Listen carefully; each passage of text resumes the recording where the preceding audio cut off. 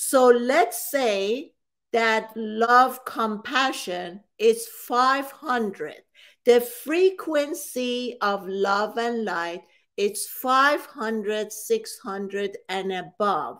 Right now, the collective consciousness is vibrating at a low level of 100 to 125. Look at the gap between where we're at and where somehow we want it to be. It's a huge gap.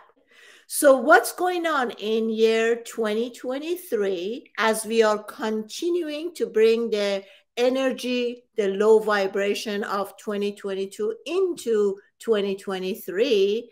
Now there's going to be a bang that we are waking up and is all dusty, icy, cold, and the only way that you and I can survive is to move